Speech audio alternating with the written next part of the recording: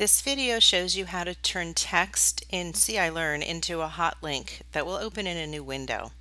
First, what you'll want to do is go out to the content that you want to link to and copy the web address or URL. Go back to CI Learn and highlight all of the text in the editor that you want to turn into a hot link. In the toolbar, click the Insert/Edit Link button.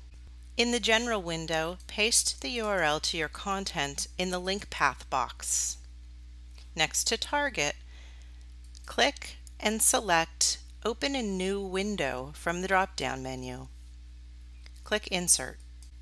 Click Submit, and you'll see your content is now a hyperlink, and when it's clicked on, it will open in a new window.